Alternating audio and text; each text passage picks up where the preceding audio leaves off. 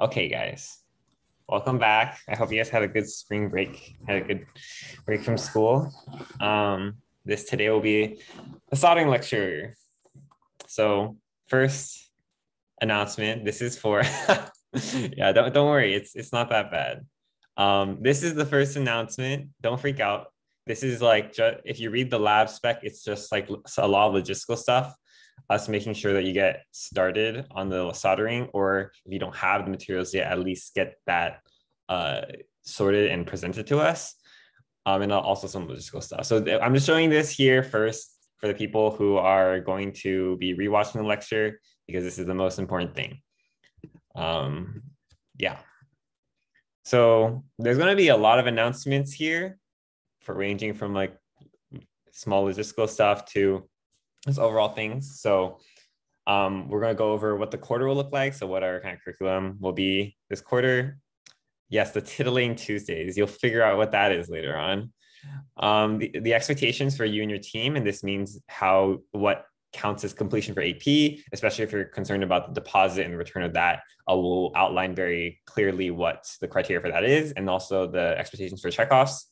Then there's the shipping, which already happened, and hopefully you guys should have that. But if you don't have the shipping stuff to you yet, then you should let us know. And then ordering, soldering, then the financial logistics of this and how we can help you guys with that. And then lastly, it's a small thing where information will be posted this quarter. Yeah, let's get into all of this.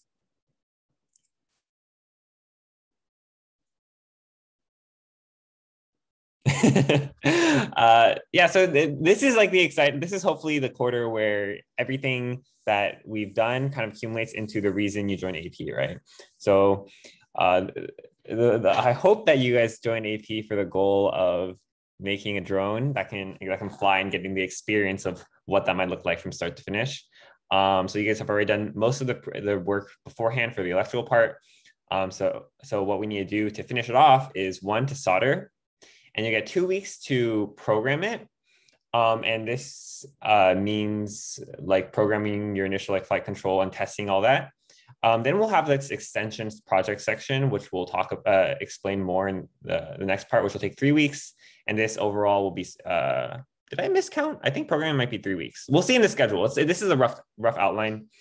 And then we'll have a final like judging and a post AP celebration for finishing, because this is not an easy thing to do. So you guys should be really proud of yourselves, even to getting to where you are right now. So next slide. For soldering and programming, that should be self-explanatory. It kind of works the way that we've done the past labs. So you will have your labs, and then you'll have checkoffs, and those will be pretty standard. You just need to follow the instructions in the lab, and you'll get those done. In terms of the extension project, so what the extension project is you're going to be analyzing kind of the shortcomings of what you've done with your drone.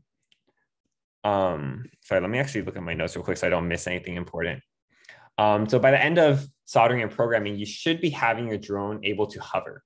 Now, some teams will be able to accomplish this, and some teams might not be able to accomplish this by that time. So once you reach that time, your team will be required to make a technical presentation that describes the challenges and the shortcomings of what your current design is and what you plan to accomplish within the last 3 weeks of AP. So this would include like allocation of how you work across your team's goals and whatnot. So what you end up doing in this extension project highly depends on what you've been able to do beforehand.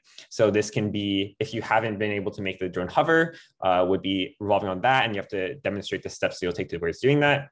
And then if you have finished that, then you have a broad range of what you can do, and you can suggest new ideas and what you want to do with your team to us in your presentation, and we'll be happy to let that happen and try to help you with that.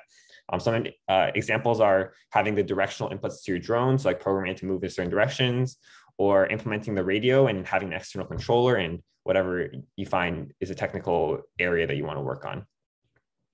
And there'll be more details about these technical presentations that when the time comes.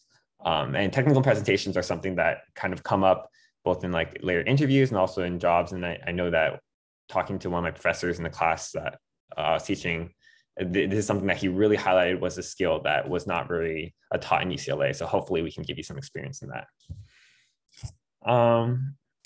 This is a detailed summary. I'm not going to read this, but it's basically what I said. This is just, if you're looking through the slides again, it has all the information I said. So next slide.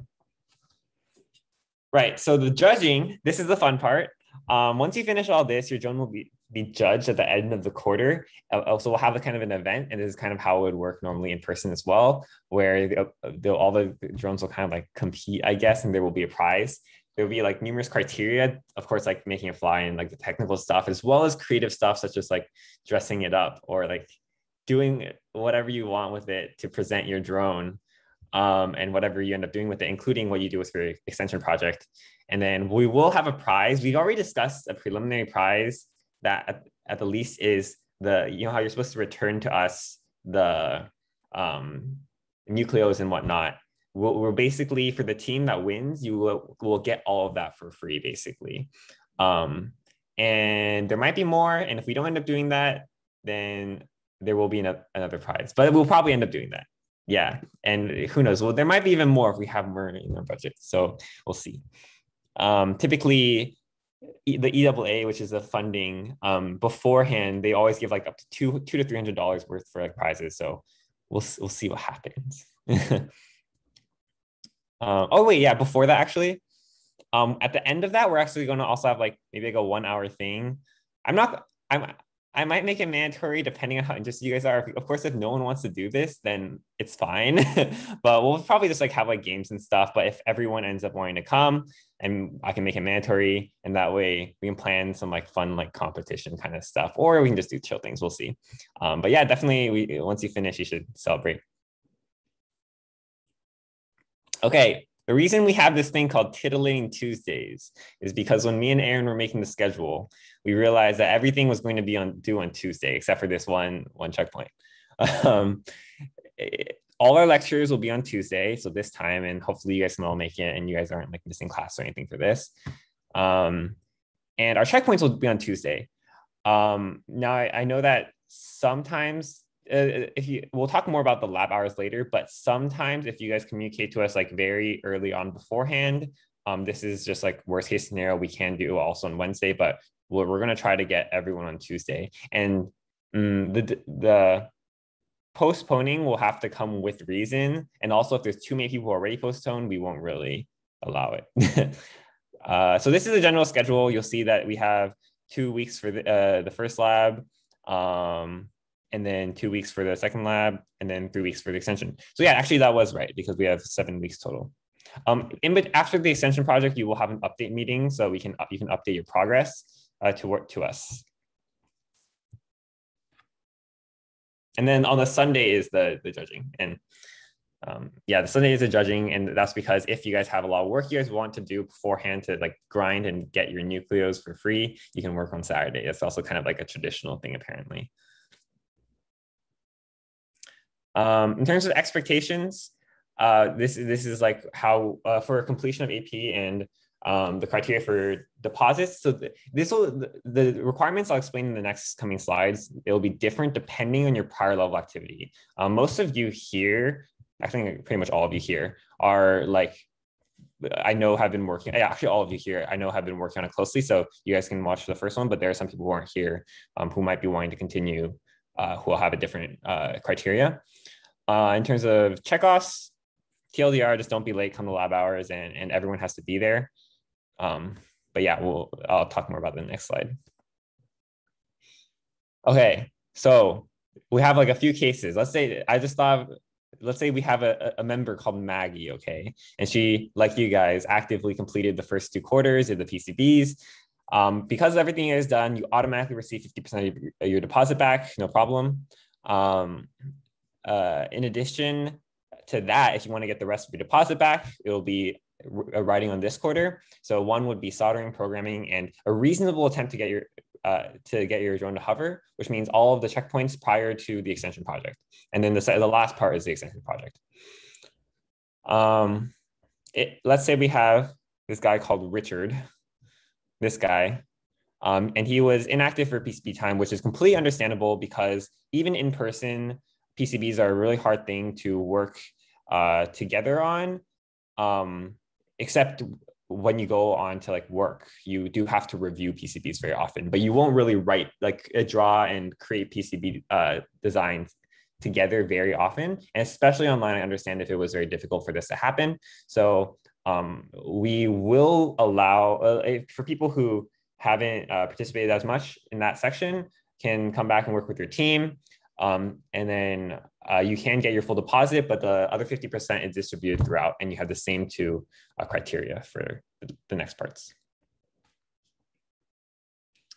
Right. So some people, and I know there are some people here who have some specific scenarios and have no clue where you stand on what to do, come ask us, because me and Aaron, we definitely have already thought about your specific case. So we just didn't talk to you about it yet. So please reach out to us and we'll let you know what the situation is for that. Okay, checkoffs.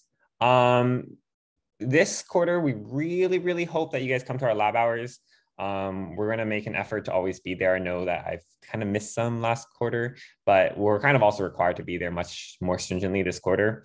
So definitely come to our lab hours. In the next slide, I have a schedule of what our lab hours are. The requirement is that all members have to be present. Now, this includes like when you're soldering and stuff, we'll ask questions revolving around it. And we'll likely ask the people who are not doing it, because if you did it, we don't really have any questions to ask you. So, and also not only that, especially I know a lot of you groups are like kind of friends with each other now. You can just hang out with them in the lab and talk to them while soldering, because soldering is pretty lonely and boring if it's just you on your own.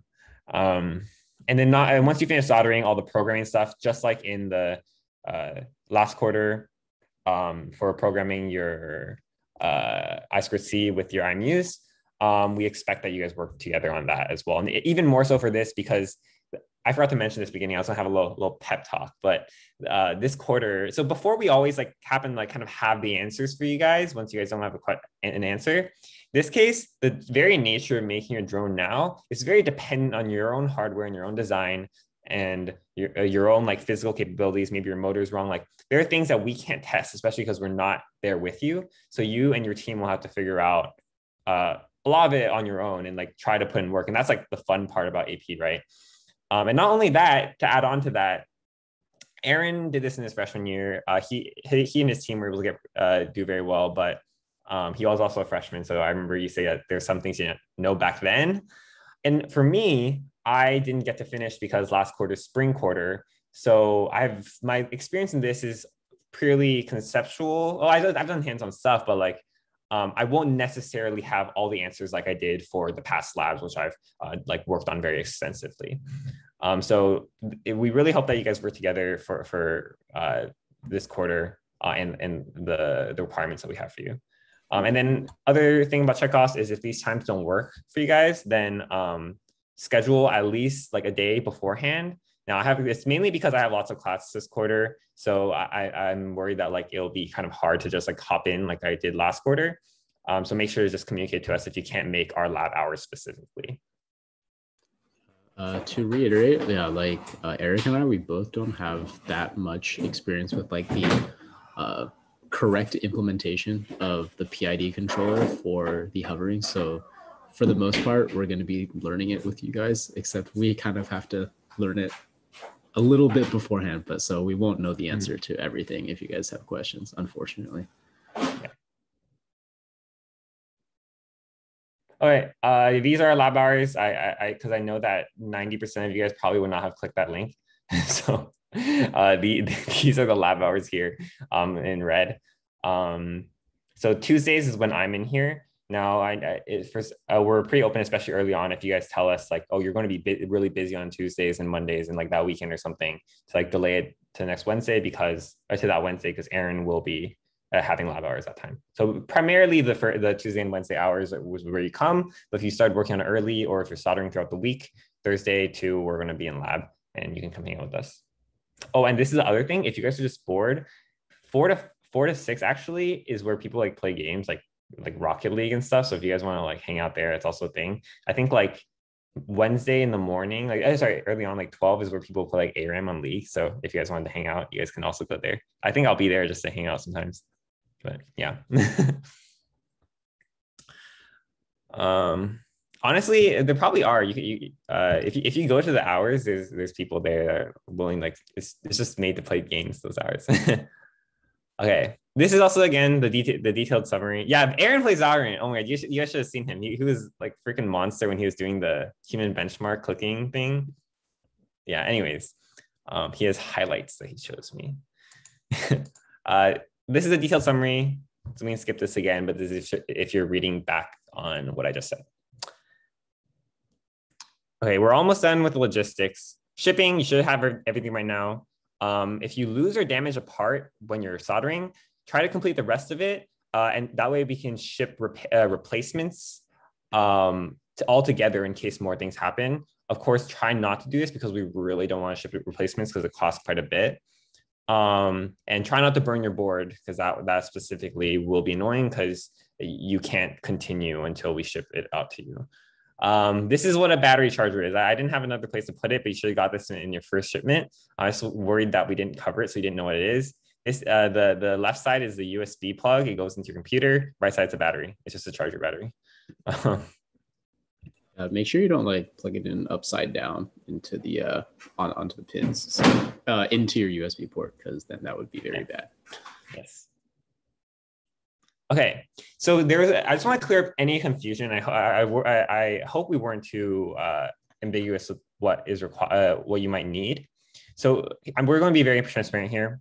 The things that everyone will need is a soldering iron, solder, and some kind of a solder wick to like remove solder. I have a link in the speaker notes of I think it was $18 so that has a bunch more other than this. So there's also like tweezers and the solder sucker thing. It was like a whole kit.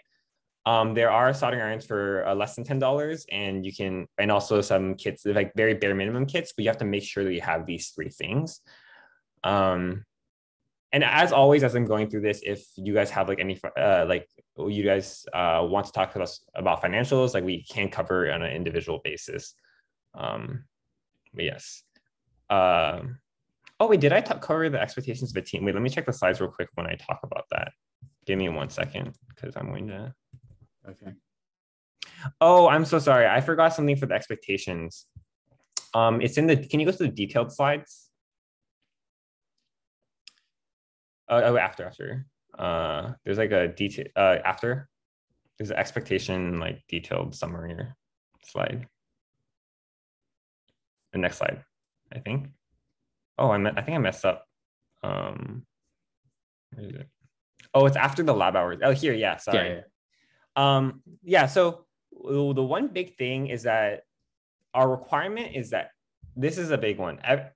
Every team should have one person who has is going to work physically on the soldering. This is at least one person. I know that most people want to work on this. Of course, you guys can if you guys want the full experience too, and you guys can't specifically pay for it, we can always, honestly, I'm always down to just help like in the future if you go to in person next quarter, hopefully. The lab will be open. You can always work on it as you please. But specifically for this year, the criteria for completion is everyone, each team must have one member for completing the physical drone, but all members have to be active in this process as well. So that's one thing.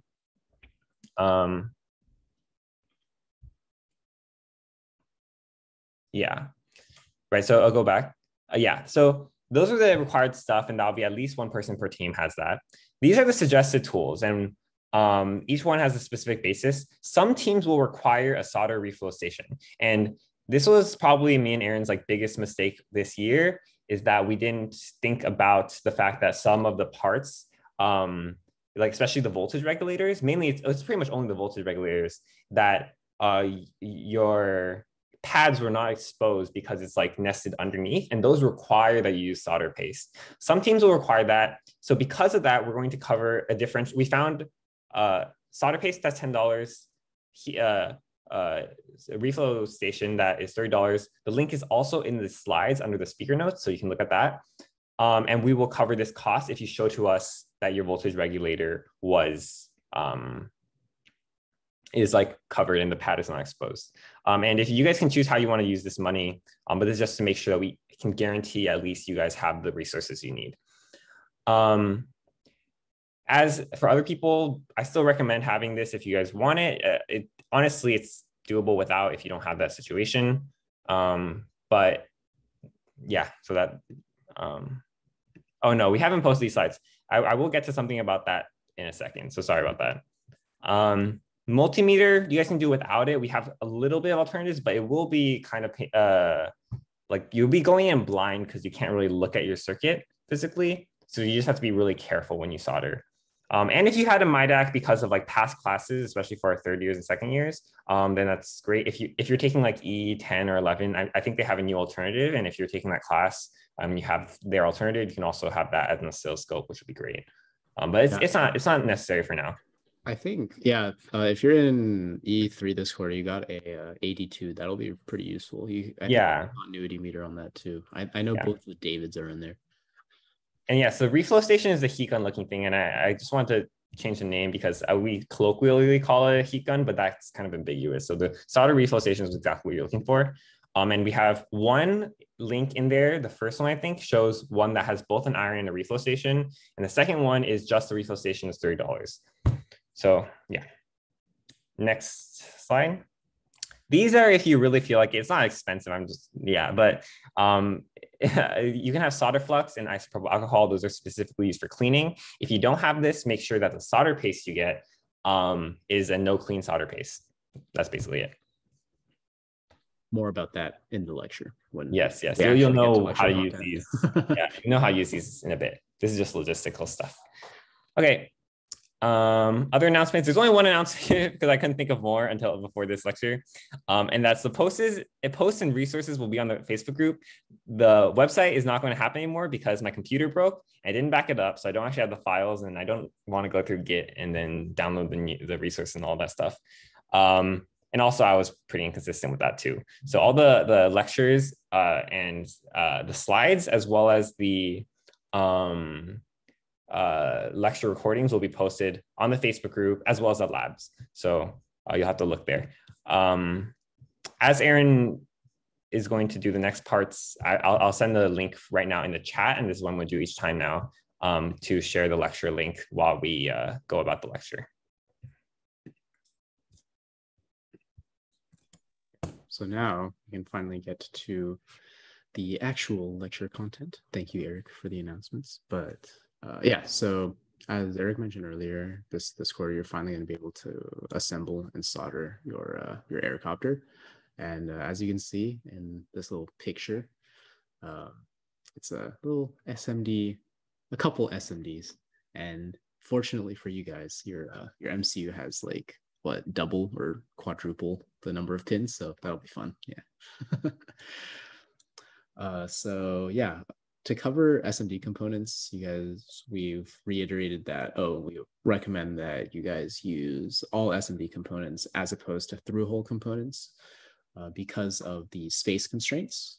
So the two types are SMD and through-hole. And so for through-hole, as you can see in the image on the top right, you have physical connections that go through the PCB that you solder. Whereas for SMD, it's only soldered on one side of the board. And for through-hole components, you get like stronger connections and mechanical bonding because of the fact that it's like poking through the circuit board. And some detriments, though, are that you have to drill holes through the PCB for through-hole components. And that means that you have a lot less routing area.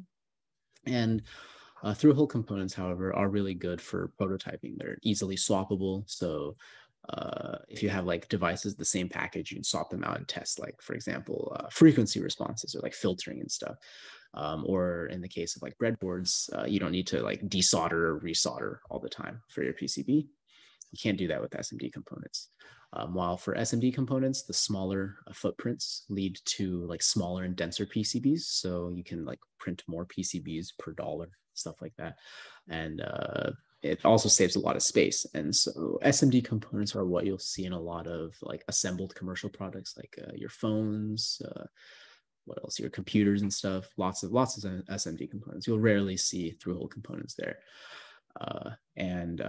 Another benefit is that you can use both sides for mounting devices, whereas for through-hole components, since it's going like all the way through the board, you can only mount one device per footprint on the entire board.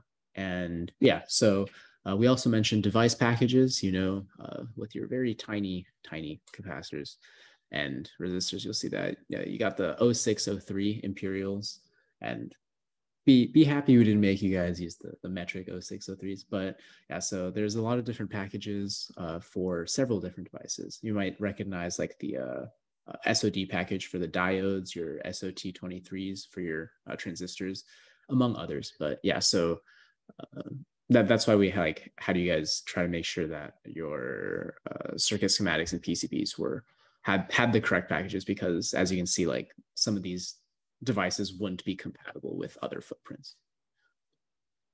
And so in this lecture, it'll go pretty fast. We'll just be covering like how to solder SMD components. IEEE does have a workshop recording.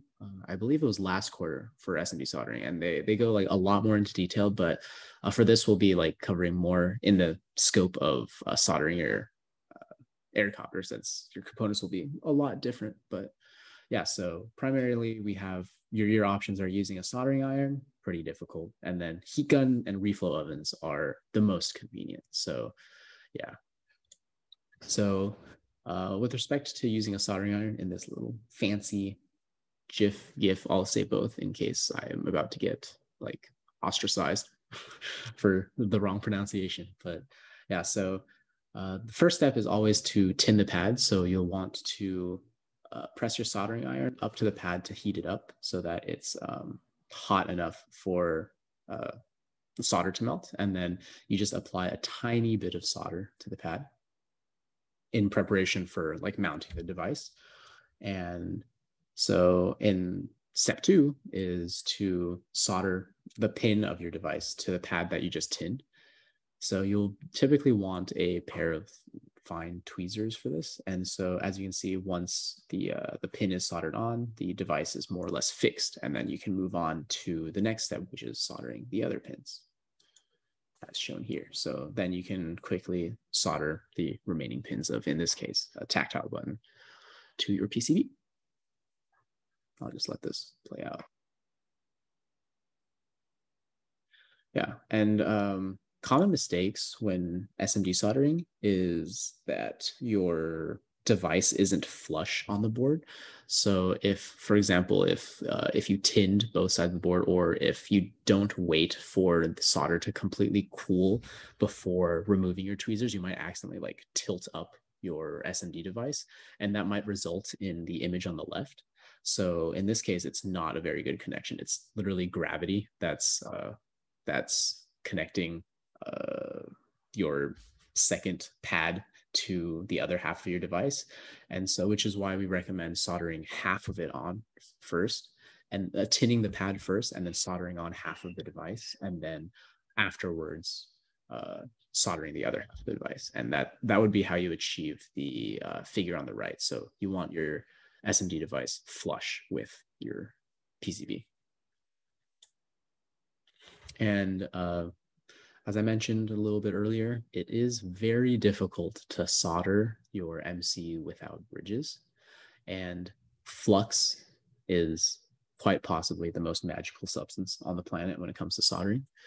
So with respect to like hand soldering with a soldering iron, your MCUs, so you'll want to solder the corner pins first. So as you can see in the image on the left, the top leftmost pin is soldered on. And if you want like additional stability, you can also solder in the bottom right.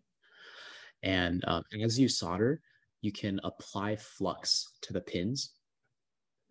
And what the flux does is it helps the solder bind to the pads and the pins without bridging. So for example, I wish I had oh, okay, wait, I forgot. There's more image later. Oh, wait, actually, no, there isn't. My bad. But yeah, so you'll want to brush on solder. You'll want to brush on flux as you solder, because then as you apply solder, as you melt the solder on the pins, the solder will essentially be forced to bind with the pads themselves and the pins, as opposed to bridging across pins. Unfortunately, errors are unavoidable. So it's more likely than not that as you solder, you'll encounter something called bridges, which is when two pins are connected when they shouldn't be. As you can see in the image on the left, the top of the left side of the MCU is bridged. I don't know if you can see the mouse cursor, but yeah, so that's bridged and we don't want that. So you'll definitely want to check for bridges before you turn on your MCU, because if like two pins are shorted, it could essentially destroy your MCU. Like if VCC and VDD are shorted, no bueno, right? So yeah, bridges, highly uncool. So if you have a solder wick, all you really have to do is place the wick on top of the bridge and then heat up the wick with your soldering iron. But you'll want to be careful though, because holding like a 400-degree-Celsius object close to very sensitive silicon for too long could result in damage. So you don't want to just like hold it and be like, oh, why is it not melting? And then just keep holding your soldering iron there. You'll want to give it a little time to cool off before you continue trying to clear the bridge.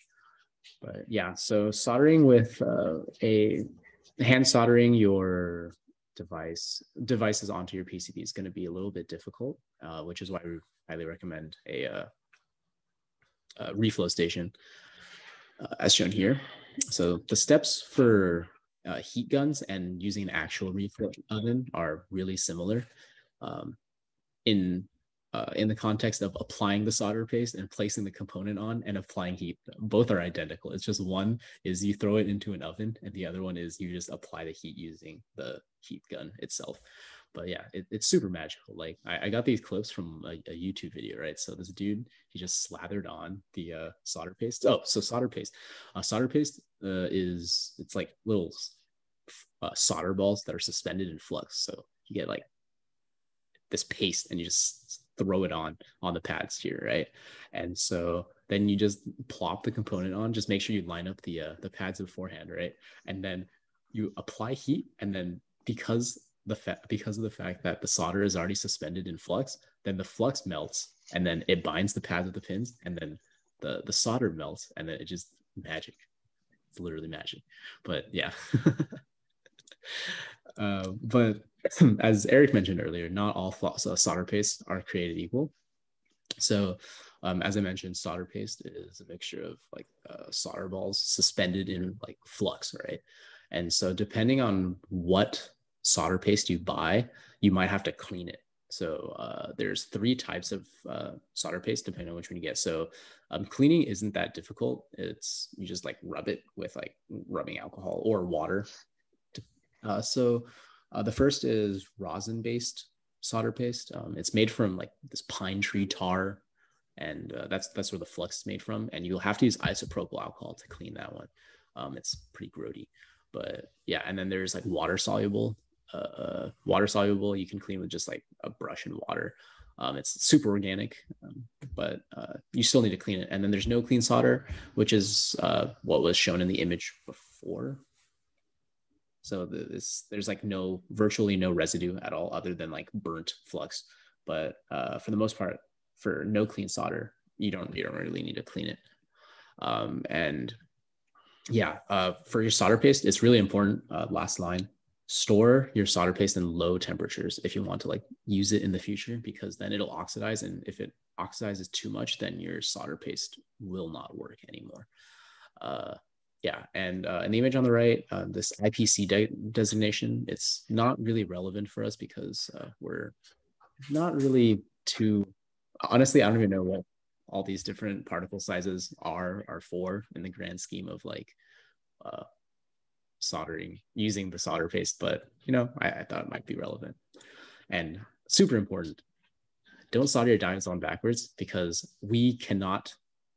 Eric and I have no way of verifying if you soldered your diodes on backwards, and you don't want to reverse bias them, which will, I don't think the voltage will be high enough to make them explode, but they just won't work, your LEDs and stuff. Yeah, so diodes, they have polarity. Yeah. Oh, sorry, Eric, what was that? Oh, your motor won't work because all the current ends up going into the diode. That too. I was just thinking about the LEDs.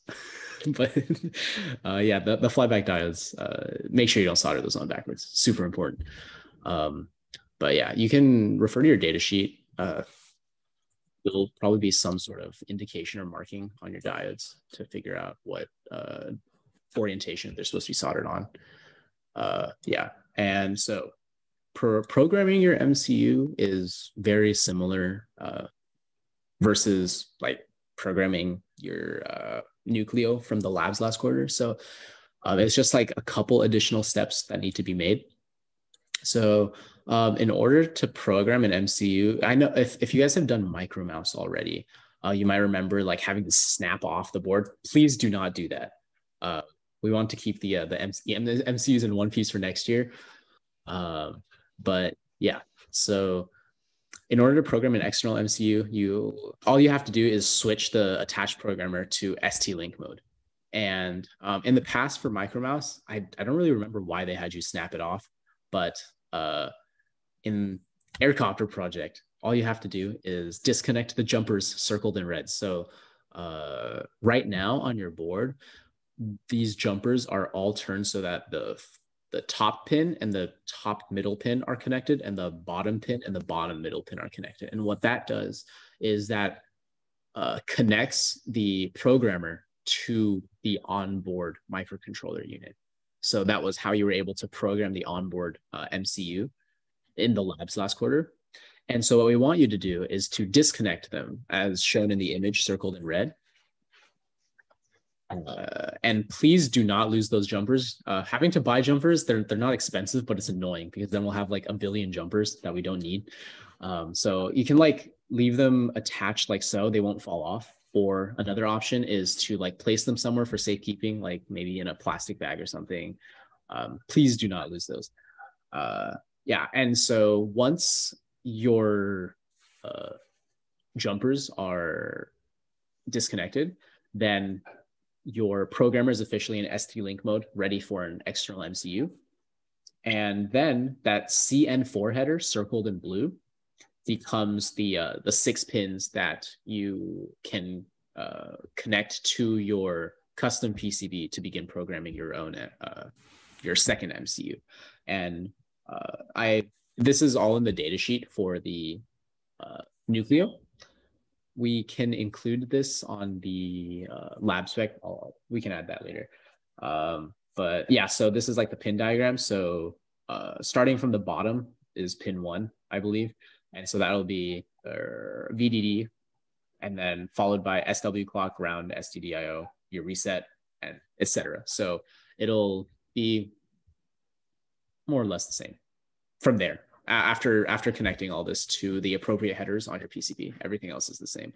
And then just make a new project on CubeID, and then it's identical to how you programmed your labs last quarter. And so, Eric, did you want to cover this, or do you want me to do this? Yeah. Oh, I made changes to the slide like last second because I realized I forgot something's important. Okay, wait, I can here. Here.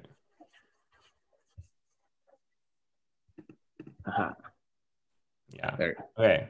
So a few big tips. We have a section under the lab that covers a bunch of tips that you should definitely read before you get started. In addition, there's also a video that kind of goes through the soldering process as well as the desoldering process, which might be helpful for you. So make sure this time to like read everything before you get started. The biggest tips though, if I want to summarize for you guys, is get in your head. Start with the hardest things because you don't want to, for example, solder all your passives on and then realize that you messed up the MCU because it's difficult and it's the first time doing it, and then have to desolder everything. So I recommend you start with the MCU and voltage regulators first. Even though we tell you that you first want to do the voltage regulator circuit, still put the MCU on first. Of course, try your best to not have to desolder because desoldering in itself is pretty annoying. Secondly, make sure you work incrementally. Don't solder everything on at once and then just hope that it works. Check your work because we did kind of break this up into a bunch of sub-circuits as we went through it throughout the year. So you have like your power system from voltage regulator, and you have your MCU and your motor drivers and whatnot. Work incrementally so you can actually check your work, like make sure that your voltage regulator is outputting 3.3 before you start trying to program to your MCU, for example. Desoldering with an iron, don't use a heat gun for it because you need a higher heat to desolder than you need to solder once your solder, especially if you're using solder paste. Solder paste will chemically change after it's been gone through the refill process. So it will need a higher melting point and you will need a higher localized temperature. And secondly, if you have a heat gun and that's what you're using, don't put the JSTs on first because that's what I did, and it can melt your it will melt your JSTs if you leave it on for too long. So yeah, don't put the JSTs on first. Definitely leave it to the end if you're planning on using a heat gun. Even if you're not planning on using a heat gun and later on you decide you want to, just leave the JSTs to the end. It's not a big deal. Yeah, so yeah, again, make sure to read all the tips in the soldering section before you get started. Okay, that's the whole lecture. I hope that, are there any questions for this, first of all? I know that was like a ton of announcements and a ton of content as well, but. All right, I mean, you can also write in the chat as I'm talking, but if you have any questions, you can ask them now so everyone can see. But here, yeah, so our next lab is the next 2 weeks. The first checkpoint is just proof that you started. It's due this week on Thursday. In addition, I wrote this in the lab spec. We're asking for a document. Specifically, this is new this year because we want to include all your team's like plans for completion, as well as the accommodations you'll need, such as if we need to reimburse a reflow station and whatnot. So talk to your team about that and make sure you have a document that ensures that you guys can all complete this year. Secondly, our checkpoint 2 is due next week. And that's just to get a working voltage regulator circuit that outputs 3.3 volts. That's Tuesday of next week. And then if you don't have a multimeter, if you have a multimeter, this becomes really easy. If you don't have a multimeter, you will have to, for outputting 3.3 volts, you'll have to use like a voltage divider circuit. So you can use your Nucleo to see what the voltage is and show that to us. And we don't have very specific details for that, but that should be pretty straightforward. Unless if you have questions, you can ask us. Checkpoint 3 is the final checkpoint of this, and it's just completing soldering of everything. Now you don't have to, and the workflow for this still should be completing, for example, your MCU and your LED circuit, and then doing the testing, and then doing the rest of it, and then completing all soldering. So we hope that you come to show us or talk to us like quite a bit beforehand, showing us your MCU and programming capabilities. But by the end of this, we will hope that we've seen that you can program an LED, and also you've completed all the soldering. And that way we can move forward and work on the flight of the drone. Cool. Last slide. I forgot to put in until like last minute because like while Aaron was talking, I forgot about this. Is a really important announcement. So for those of you who want to like stay a part of the IEEE community in the future, either I think the main ways you can do that is by doing general board or another project such as like Micromouse, DAV, or RAP. But if you want to say get more involved in the community, you can apply to be part of the IEEE board. And this ranges from stuff like there are like administrative things such as like workshops or publicity and things like that all of you have the eligibility to apply for, I believe. You can check the general document for the details on that. Another thing is if you guys want to apply to be AP lead, and hopefully some of you guys are, and I can assure you guys that I've talked to a few people just because like while we were talking, we talked about it. But I think the general concept is that most people think that like they might not be prepared technically for AP as an AP lead, but I can assure you that you guys are all at like the same point or at a better point than I was when I entered AP lead in terms of like, yeah, in terms of knowledge. And I can really assure you that because like we were able to really hands-on work with you guys this year. So if you guys have any like with all of you guys, I think that if you guys have the right preparation, that I think I would be comfortable with, like easily comfortable with having AP in the future for you, held by you guys. But if you guys have any like doubts or questions, definitely come talk to us, because me like joining, I decided to do AP like very last minute. I wasn't planning on applying at all for AP lead, but honestly, it was like a really good decision, because like I would not have met any of the IEEE people, or honestly any of you guys as well, had it not been for me joining AP lead, becoming AP lead. So if you guys have any questions or concerns that you guys want to just hash out and talk to me and Aaron about, we'll be very transparent with you on what might be very difficult and how likely and whatnot. Because we genuinely don't want to put you in a bad position next year. We want to help you guys. So come talk to us if you have any questions regarding that, or even just to let us know that you're planning on applying, because that's just nice for us to know as well. These are the dates. The exec board apps you don't need to be worried about, but this is specifically for people who are on IEEE board before. But I want to put this in here to contrast admin board, because admin board is open to you guys, I'm pretty sure. You can check the general document again. So that would be the like logistical stuff that's not projects, basically. And that's due April 17th. And then projects application is due April 22nd.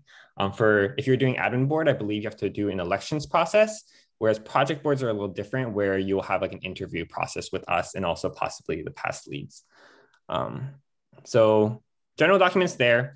If you guys aren't considering applying to be on the IEEE board, then you guys can also apply to vote for your next year's election, especially like, I think me and Aaron are, because me and Aaron are both applying to stuff next year.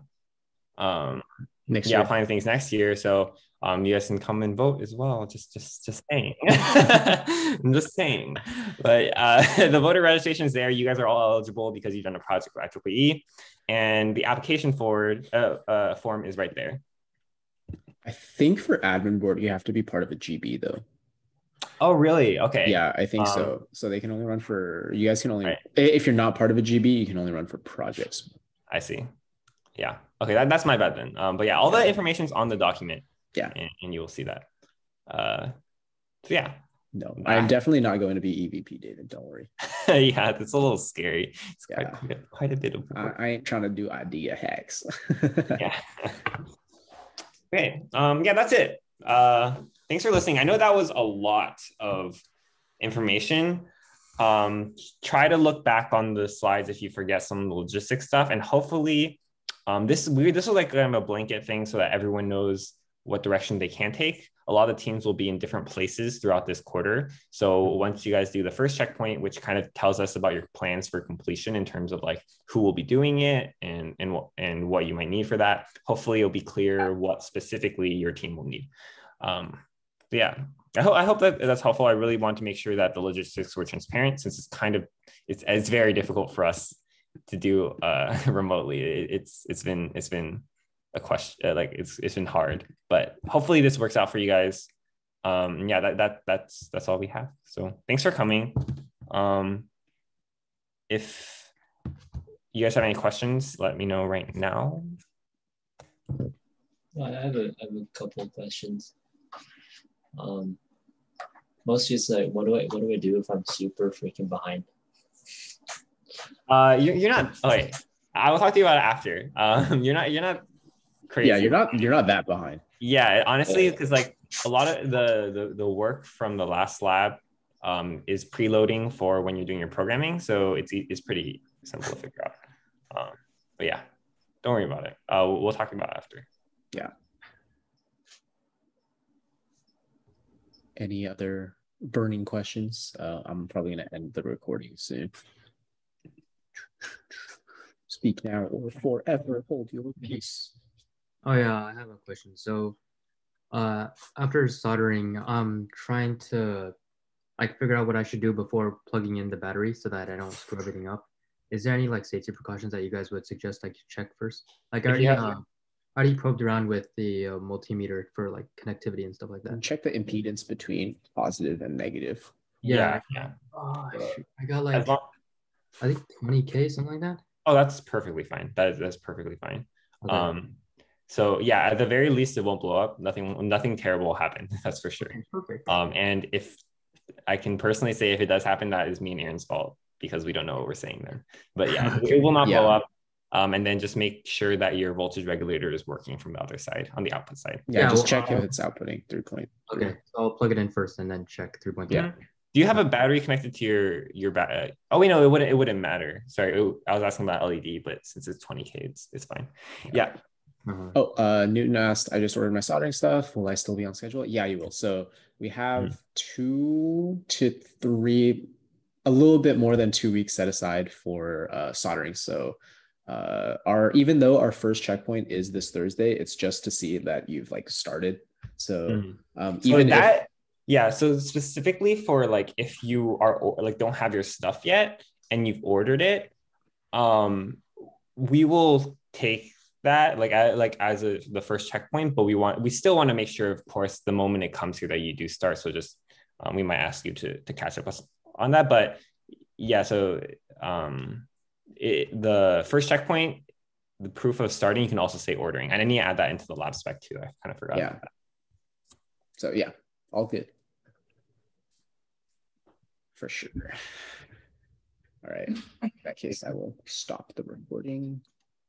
How do I stop?